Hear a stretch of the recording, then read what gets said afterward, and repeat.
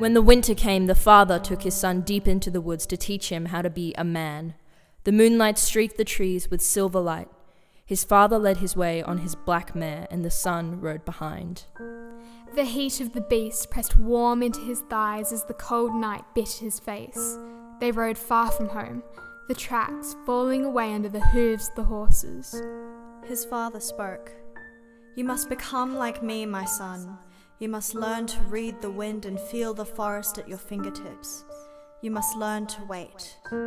One day you'll be called upon to act. When that day comes, you must be ready." The horses breathed hard, steam hissing from their nostrils. Far away, the son heard a wolf cry.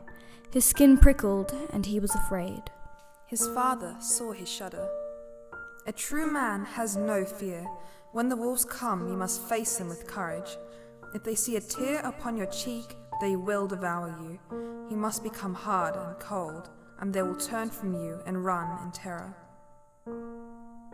The son bit his lip and clutched the leather reins. Behind them, another wolf howled. The son watched his horse roll the whites of its eyes at the moon. "Where are we going, father?" His father replied, "To be a man is to become a king. I will take you to the kindling throne in the heart of the forest, where a man may be alone with his power." Between the trees the sun caught sight of a flash of grey. Another breath joined the panting of the horses. Overhead clouds gathered fat and heavy over the trees. "Father," he whispered. "The wolves are here." His father rode hard ahead. "It is not the time, son." Another wolf joined the chorus. The horses tossed their heads.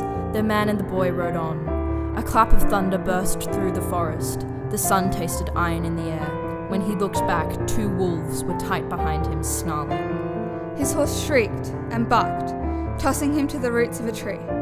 When he stood up, the wolves leapt towards his horse, and he ran. "Help!" he cried.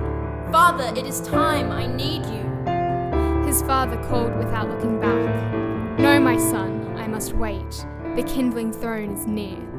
He galloped through the trees, his son stumbling behind him, ears full of the horses' screams and the high call of the wolves. The son staggered into the clearing, breathless and bleeding. Electricity crackled in the air.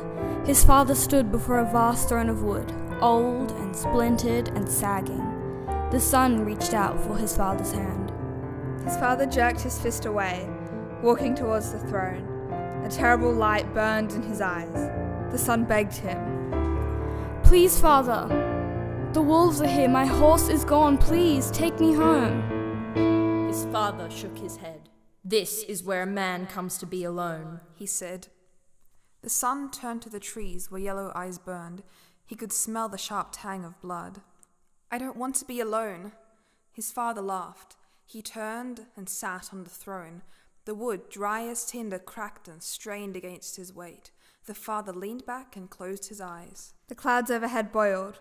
The wolves began to sing. The son cried a warning. The father opened an eye, just a crack, and said, "Wait!" And the lightning struck.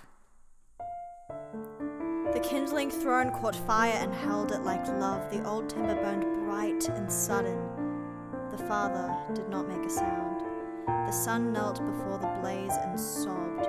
When the throne was ash and the stars bright with ice, he stood and turned. Before him stood the pack of wolves. The son tried to face them with courage to make himself cold and hard. He thought of his father, and despite himself, tears fell from his eyes. The wolves watched the tears strike the earth and licked their muzzles. He turned out his hands and waited to be devoured. One wolf stepped forward and pressed its nose into the wet drops in the dirt. It lifted its head and began to howl. One by one, the wolves joined in, a chorus of mourning. The son threw his head back and howled too, over and over, howled out his grief and his love and his fear. When he looked down again, the wolves were gone. He gathered a handful of ash from the kindling throne and took the reins of his father's horse. When he stepped from the clearing into the forest, his own horse waited for him with wary eyes.